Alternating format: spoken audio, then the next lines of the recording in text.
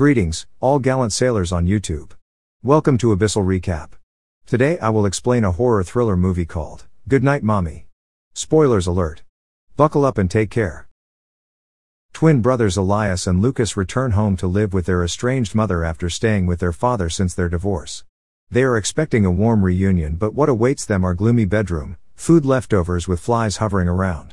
Upon seeing their mother again, they are disturbed to find her wearing a full bandage over her whole head, resembling a white balaclava. Mother explains that she just had a cosmetic surgery.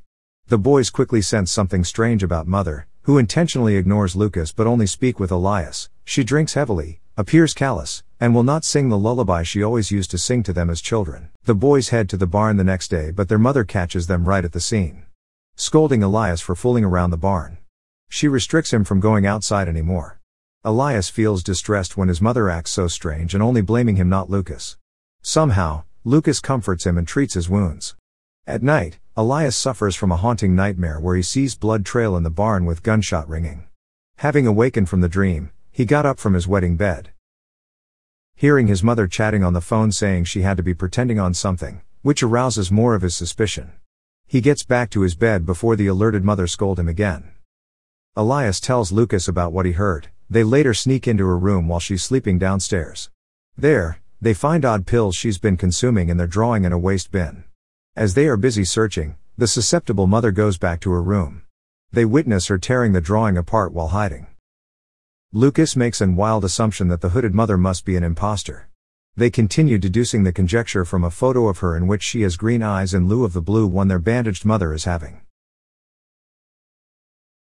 At bedtime, with surging nostalgia, they rewatch the old footage of her singing lullaby to them.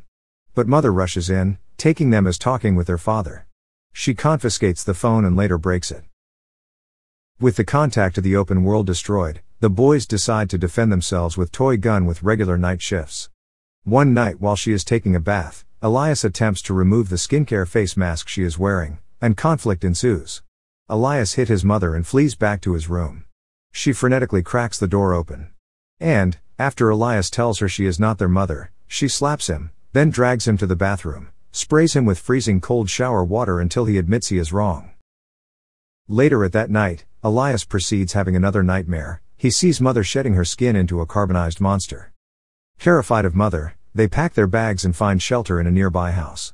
The owner seems to not live there, but due to the heavy rain outside, the brothers decide to stay there. Elias suffers from another nightmare till he is waken up by the police. The owner has noticed movement through the motion sensors and asks the police to find out if anyone had trespassed on his property. The boys tries to explain to the police that the woman they were living with was an imposter and not their mother. The police later receive a call from their mother and drop them back at home. To their surprise, she doesn't wear mask anymore. From her conversation with the policeman, Mother was a celebrity, but her fame had faded over time. She convinces the police with the issues she had with her son and sends them away. The situation is beyond control now. The twin brothers know they have to leave, but to do so, they have to take care of their mother. They know that her medicine makes her drowsy. So they wait first. The following morning, Mother wakes to find her arms and legs tied to the bed with duct tape. She demands to be let free, adamant she is their mother. Even though she apologizes for her past mistakes, Lucas is not convinced. He refuses to believe that she is his mother and pours cold water onto her mother. Lucas plans to run away from the house with Elias, and he prepares for it. But Elias is not ready to give up on their mother. He asks her why her eyes are not green as they used to be in pictures. She tries to convince him by stating that she wore colored lenses and had them in her bag. Lucas checks the bag and confirms that he did not find the lens. According to Lucas, the mother is lying, and questioning her is a waste of time, but Elias becomes sentimental. Meanwhile, the police come to check on them. He lies to them about his mother, stating that she is not at home. The police are not satisfied with his answer, but they do not have the time to investigate. Lucas and Elias leave their home with their mother tied to the bed and her mouth sealed with tape. Elias lies to Lucas, saying that he had forgotten his toothbrush and rushes back home. He checks the bag and found the green lens. He realizes that Lucas has lied to him. He pushes Lucas aside, enters his mother's room, and locks it. He unties her and cries in his mother's arms, expressing how it was Lucas who was manipulating him all this time. His mother embraces him and tries to calm him down. Elias wants his mother to help Lucas. Mother agrees and asks him to accompany her to the barn later at night. But in the meantime, Elias cannot find Lucas. As he approaches the barn, he could feel the overwhelming fear. He do not wish to face the truth, but his mother encourages him to look at the bloodstained wall. She reminds him that he was playing with Lucas in the field at that day, but they soon headed to the barn and found a gun and did not know that it was loaded. He shot Lucas by mistake, and he died as a result of the accident. This is why she was so traumatized seeing his drawing. She wants him to differentiate between fantasy and reality. Elias cannot accept the truth, and wants his mother to stop forcing him to face it. More brutal moments in the past flashes into his memory. He cries and screams louder, begging his mother to stop imbuing him with all of this. He pushes her off the elevation. Mother falls to the ground without consciousness. Elias is too shocked to realize what he has done. And the fire from the lantern caught on the hay in the woods.